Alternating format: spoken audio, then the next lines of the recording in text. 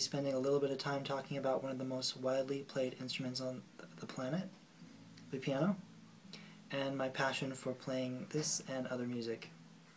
I first started playing the piano when I was about 8 years old. My parents took me to piano lessons like a lot of other little kids, and I didn't really like it at first.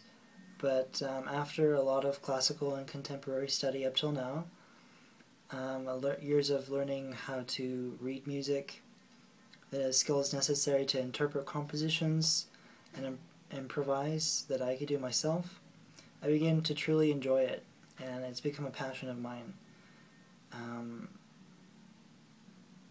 I feel that it's a great vehicle to express, not only in terms of communications, but to express the depths of your mind, and I feel the beauty of your soul. So the piano, while I feel it can be played, in solo or concert with other ensembles, it's not a solitary instrument. I feel that it can be played really for your joy and the joy of others, seeing their reaction as I do myself with the music, and having them feel what you're feeling is a pretty powerful thing you can do with the piano. So let's talk a little bit more about this fascinating innovation.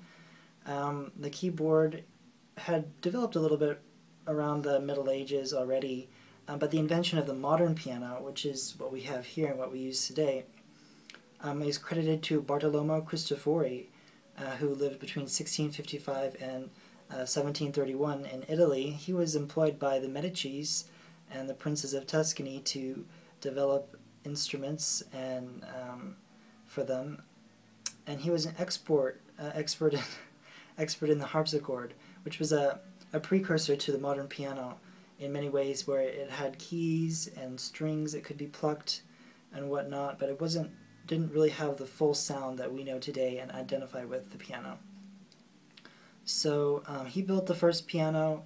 It became really popular around the late 1700s. A lot of the royal houses of Europe began to take the piano on and use it as an instrument, and from there it spread across most of Europe. And it was adopted by prominent musicians such as Mozart and Beethoven at the time, that really promoted it as an instrument and became more widely accepted by the masses. So let's talk a little bit about the basic the mechanical function of the piano.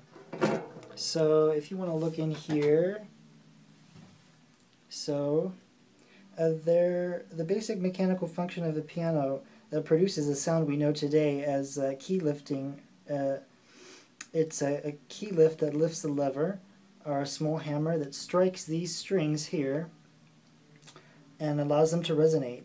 And now this resonation of the individual strings is what we hear, but the strings by themselves don't produce a very loud sound. So it's up to the entire keyboard, this huge area here, this wooden board, that really amplifies the sound I identify with. So there are three basic models of the piano that are most common used today, ranging from small upright pianos that you might see in people's homes or houses, small pubs, things like that, where the soundboard is actually upright. And then we have the other two models that are more used for classical and performance playing, where the soundboard is out, like this one. This is a baby grand here at Chapman University, here at the conservatory, and they use baby grands. So the other two that are grands and baby grands, this one here is 5.5 foot long. It's a baby grand.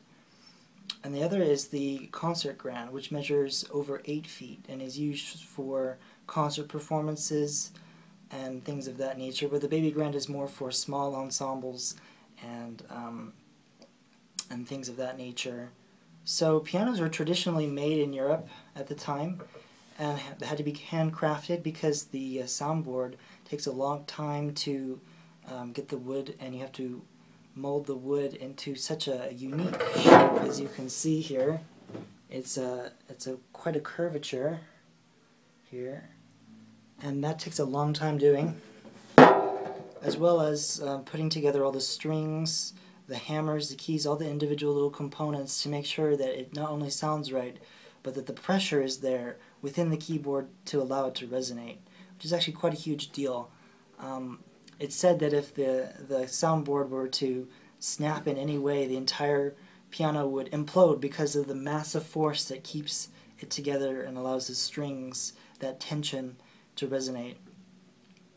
So while they were originally made and handcrafted in Europe, today it's become a more industrialized process. A lot of manufacturers such as Kauai.